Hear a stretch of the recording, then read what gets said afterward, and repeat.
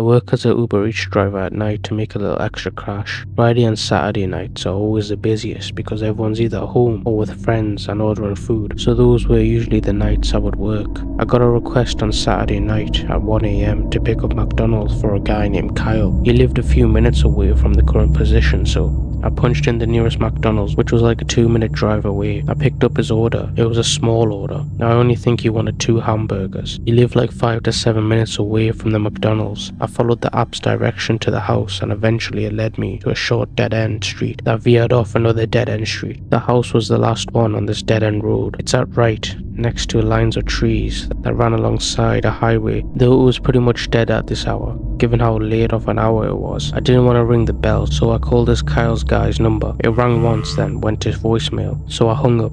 Then I got a text from him through my phone. He told me to come to the door, and so I did. I got to the big wooden front porch of the house, and so the front door opened. A bald guy opened the door, and he didn't look very old. He looked to be in his 30s, yet his head was completely bald. Maybe he was sick, or he just liked the look, so I don't judge. However, his breath was disgusting, and he seemed to be quite drunk, so that was a little off-putting. The payments were done through the app, so usually there was no need to wait around for money. But this time, this Kyle guy asked me to come put the pizza on the kitchen table while he ran to fetch a tip. I didn't object to free money, so I waited in his kitchen, which by the way was only lit by a small sized nightlight, so it was pretty dim in there. The whole kitchen smelled rather disgusting though. I didn't know what it was. Kyle was taking awfully long down the basement fetching this tip, so I started to wonder a bit. I stepped onto the living room, which was adjacent to the kitchen. The TV was on in there, which was the only reason I could see anything. However, the stench was even greater in this room. Then I noticed that the back door slid half open. Maybe he was airing out whatever that putrid odor was. For the hell of it,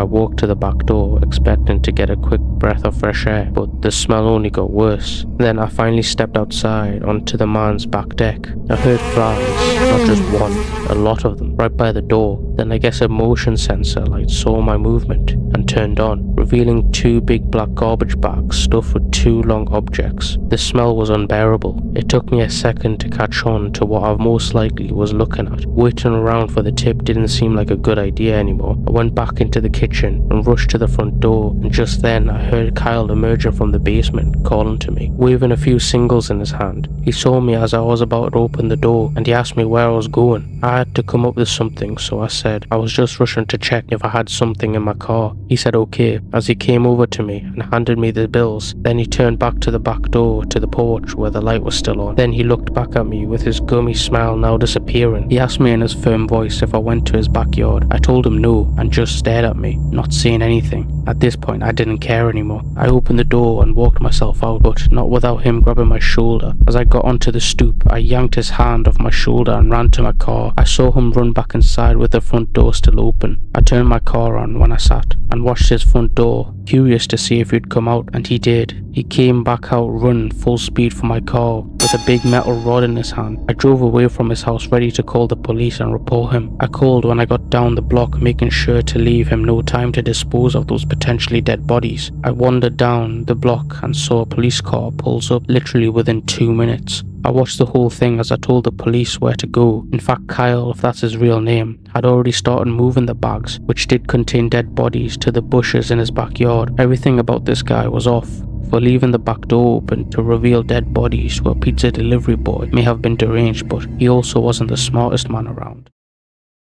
I deliver food for an Asian eater in my town. It's the best gig I could get at my age. Simply for the tips alone, my friend and I work together. We were actually the only 2 who aren't Asian. My friend usually works at the counter and takes phone calls. I usually do deliveries, and that's the way I like it. My friend got off the phone during one night shift we had together and told me I'd be doing a delivery after the food was prepared. I was handed a brown paper bag and I was off on my way. The address that I was given led me to some small dirt driveway off the main road onto an enclosed property. Don't picture it as some luxurious private property though. It was some old unkempt excuse of a property, and the house seemed to be closed off, given that there wasn't a single light on there and how high the grass was. I called my friend back at the restaurant and gave the phone to her boss. Unfortunately, our boss is a stench, so he yelled at me in his thick Asian accent to knock on the door and don't waste the food. I got out from my car and felt grass rubbing against my shins. That's how tall it was. I went up the 3 stairs to the front door and knocked really loud, since there didn't seem seemed to be a doorknob. As I expected, after 30 seconds of waiting, there was no answer. So I got back in my car, and the first thing I did was start texting my friend back at the restaurant. But when I looked back up to the house this time, one of the upstairs lights inside of the house was turned on. So I went back to the door and knocked once again. Only on the first knock, the door pushed open slightly. Someone had opened the door, but there was nobody standing next to the door. I pushed the door open a little more and called out, "Hello." My voice echoed through the empty house. I was waiting to hear footsteps come to the door. They never did. Obviously someone had to open the door, so if they weren't going to come to the door, I had to assume they wanted me to come in. I stepped into the house. As my shoe made the wood floor creak, I called out one more time, and this time someone replied back. I heard the words, "Aquí arriba." Now, I'm not fluent in Spanish by any means, but I knew that aquí meant here, and I knew arriba meant above, so I put the two and two together and figured they said up here. There was a stairway in the middle of the hallway, so I walked over to it. I looked up the stairs, and all I saw at the top was an arm reached over the ledge, doing a little stiff come here motion. I used what little Spanish skills I gained from middle school and said something like "Tengo tu comida." As I walked up the stairs, I got about halfway up, but the arm wasn't there anymore. I got to the top looking for whoever was just standing by the ledge over the stairs, and I noticed through the tiniest amount of light that the person was now inside a bedroom with the lights off, but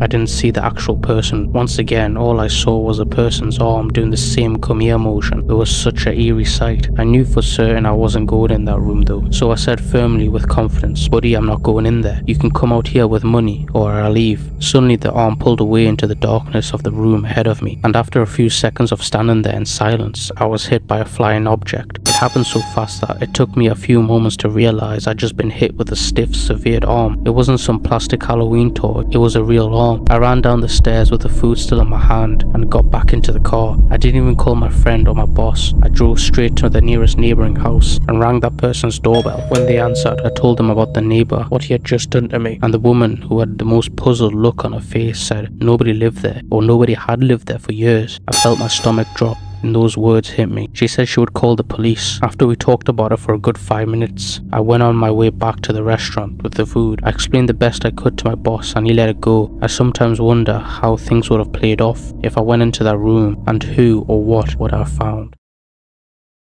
I used to work at Domino's. They closed at 3 AM on weekends, and being that I was taking a year off during college at the time, my boss took advantage of that and always threw me on the 9 to 3 AM shifts. There would always be at least 3 people working that late. One to cook the pizzas, one to take orders, and one to do any needed deliveries. This night, the one cooking the pizzas was Jeff, a 28-year-old Italian who worked 2 jobs. He was always in a bad mood, so when he told me to deliver something, I did it without complaints. So being a Saturday night, it wasn't uncommon to get calls for deliveries past 2 AM. Around 2:30, I was told to deliver 2 pizzas to an address that I still vaguely remember, 27 Crocker Drive, or something close to that. I took my stupid beat-up 2002 Honda Civic up the road for 5 minutes, the only main road that cuts through our tiniest town. I live in Manchester Township area and Jersey, containing a whole lot of nothing but trees everywhere. My drive there was a dark one, after merging off the main road onto a small road with no street lights. The only light that could be seen for miles were my headlights. I turned off the public road onto a dirt road with the private property sign posted outside it. It seemed I had arrived to the house I was delivering to, and suddenly I heard a bang reverberating through my car, followed by a weakened sense of handling of my car as well. As a repeating flopping sound, I knew for certain I just got a flat tire. I stopped the car at once and got out to confirm the front tire was completely flat. I could see through the headlights that the house was walking distance from my car, though, so instead of calling my insurance company, it would make more sense to deliver the pizza and also ask the person for help. I got to the deck of the house. It was an average size house, completely enclosed by trees, as were most of the houses around there. The lights were on inside, but all the blinds were shut. I rang the bell, and a quickly normal looking young man answered the door before exchanging the pizzas for money. I told the man about the predicament I just found myself in. A look of concern came over his face as he handed me the money, and I handed in the pizza. He came outside to take a look at my car with me. It was a 30-second walk from the house. He got to my car and he started analysing the tire. He said he could help me, he just needed his tools from inside. I started to question what I could have hit on his dirt driveway, and he yelled out to me, "Don't worry about it." As I was walking down his road, I walked a bit further, kind of ignoring him, when I noticed a spike strip in the road. A very small one, but undoubtedly what I hit. I could couldn't see any other reason for that to be there other than him putting it there deliberately. I started thinking over the possibilities of what could be going down, so I pretended I didn't see anything, and I walked back saying I didn't find anything. He looked at me. I was worried. He might have been suspicious, but then he turned around and said he was going inside to get some tools. God only knows what he meant by that. I waited for him to get into his front door.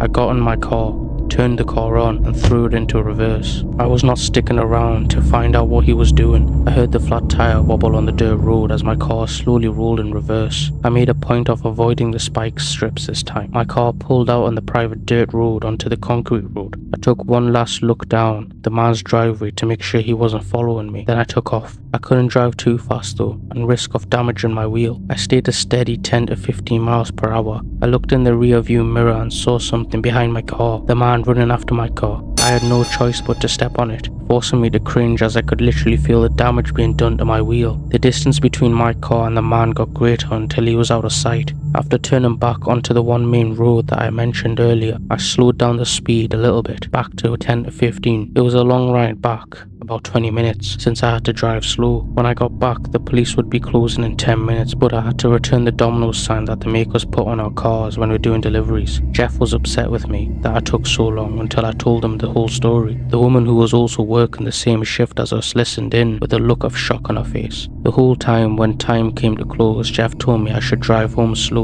since I live like down the block and I should take care of it tomorrow. The two went off to their cars and drove away. I sat in my car for a little bit thinking. Eventually I turned my car on and started my slow drive back to my house. I noticed however that a car without its lights was on, following close behind me for a while, so I pulled up in front of some small houses to see if they would do the same. The car passed me but then pulled over on the same side of the street a little further down. I started to panic knowing it had to be the man who figured that he found me at the Domino's that he ordered from. I couldn't lead him to my house, so even though I didn't know for certain if it was him, I had to be overly paranoid and call the cops. I had the police come to my exact location for fear of being followed. After 5 to 10 minutes of waiting, a cop car slowly rolled down the street and I beeped my horn to stop him. He stopped in reverse so that the windows were lined up with mine, and then we both rolled them down. I pointed at the car in front of me with its lights off, sitting a little further in front of me, but just then that car zoomed out of its coffee position, lights still off, instantly disappearing down the road into the night.